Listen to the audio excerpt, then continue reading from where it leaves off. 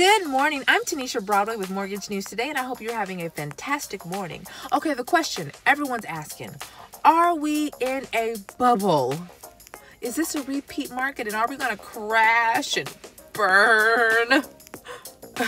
Well, on today's episode, I'm going to discuss some factors whether we're in a bubble or are we not in a bubble.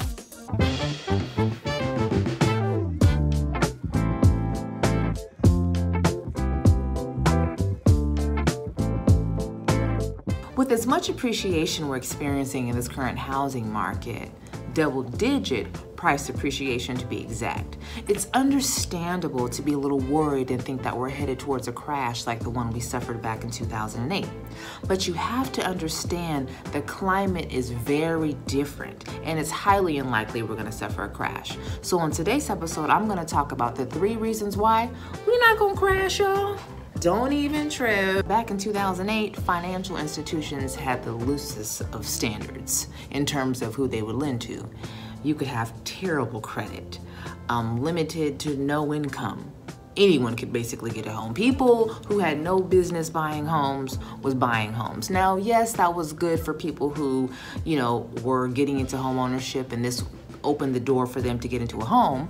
But then when they couldn't pay those notes and started defaulting on those loans, boom, crash. In 2008, prices skyrocketed because everybody wanted to buy a home, and they had the ability to do so with the subprime financing, those liar loans.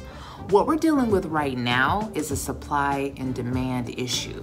Okay, it's just really expensive to build homes. There's not enough inventory. According to the Chicago Mercantile Exchange, lumber has reached an all-time high. So you have low inventory, right? Lots of people want to buy homes. Appreciation is going to happen from that. Now, in a competitive market, this is a normal type of appreciation and no need to worry about a bubble happening. If I said it once, then I'll say it again.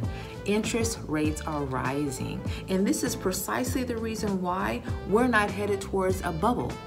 It ain't cheap to borrow money, okay? And people are really analyzing their pricing ceilings because of that. It's not like in 2008 where you can get a 1% interest-only loan for 2 years, right? You gotta really pay attention to that factor. Really, we're pretty fortunate, to be honest with you right now, with the rates where they are. Yes, they're in the high 4s, 5s, but over the past 30 years, the interest rate has been an average 7%. So for those of you who said, you know what, I ain't buying a house until after the crash, not doing it, I want you to take a deep breath and relax. Because this market that we're in is in no way near a bubble whatsoever. So if you're interested in getting pre-approved, you know how to reach me. And for all of your mortgage needs, you can hit me at www.tanishabroadway.com, and I'll be there to assist you. Have a good one.